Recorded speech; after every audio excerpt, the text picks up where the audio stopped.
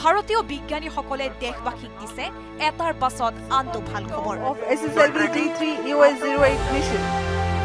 sleek rocket ISROৱে উৎক্ষেপণ কৰিলে mission EOS8 নামৰ নতুন উপগ্ৰহ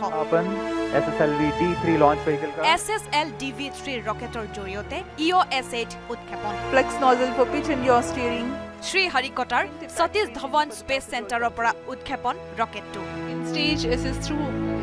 has completed its operation জানুৱাৰীত SSLV-3 তৃতীয় আৰু ফেব্ৰুৱাৰীত চূড়ান্ত উন্নয়নমূলক অভিযান প্ৰায় ৩৬ মিটাৰ উচ্চতাৰ আটাইতকৈ সৰু SSLV ৰকেটটো ১৫ আগষ্টৰ পুৱা ৯:১৭ মিনিটত উৎক্ষেপণ কৰাৰ পৰিকল্পনা কৰা হৈছিল কিন্তু পিছত ১৬ আগষ্টত ইয়াৰ উৎক্ষেপণৰ সময় পুনৰ নিৰ্ধাৰণ কৰা হয়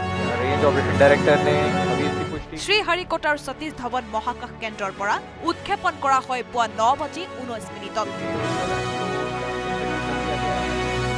এই ক্ষুদ্ৰ উপগ্ৰহত কেইবাটাও নতুন প্ৰযুক্তি সংযুক্ত কৰা হৈছে EOS8 উপগ্ৰহই ৩টা পেলট কঢ়িয়াই দিছে মহাকাশলৈ global navigation satellite system ৰিফ্লেক্টমেট্ৰি পেলট electro optical infrared পেলট CCUV ডজিমিটাৰ সংযুক্ত কৰা হৈছে এই নতুন ক্ষুদ্ৰ উপগ্ৰহটোত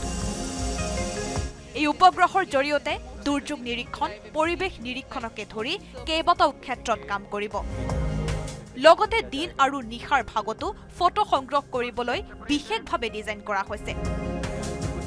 আগ্নেয়গিৰিৰ কাৰ্যকলাপ পৰ্যবেক্ষণ ঔদ্যোগিক আৰু শক্তি কেন্দ্ৰৰ দুৰ্যোগ নিৰীক্ষণ কৰাটো ব্যৱহাৰ হ'ব এই উপগ্ৰহটো থলুৱা প্ৰযুক্তিৰে নিৰ্মাণ কৰা EOS8 উপগ্ৰহই সাগৰৰ পৃষ্ঠৰ বতাহ বিশ্লেষণ মাটিৰ আৰ্দ্ৰতা মূল্যায়ন হিমালয় অঞ্চলৰ ওপৰত ক্ৰায়ফছিয়াৰ অধ্যয়ন বানপানী ধৰা পেলোৱা আৰু অভ্যন্তৰীণ জলপথ চিনাক্তকৰণ আদিত সহায় কৰিব এই উপগ্ৰহটো পৃথিৱীৰ পৰা ৪৭৫ কিলোমিটাৰ উচ্চতাত নিম্ন কক্ষপথত সংস্থাপন কৰা হৈছে इसके साथ SSLV D3 EOS8 मिशन सफलता को प्राप्त करता है आप सभी दर्शकों के लिए উপগ্ৰহটোৰ জীৱনকাল মাত্ৰ এবছৰ ভৰ প্ৰায় ১৭৫.৫ kilogram Third development flight of SSLV D3 with the EOS8 satellite has been successfully accomplished. The rocket has placed the spacecraft in the very precise orbit as planned. I find that there are no deviations in the injection conditions. The final orbit, of course, will be known after tracking, but the current indication is that everything is perfect. The EOS8 satellite as well as SR0 satellite also has been injected after the maneuvers. And congratulations to the SSLV D3 team, the project team. With this third development flight of SSLV, we can declare the development process of SSLV is completed. And congratulations now.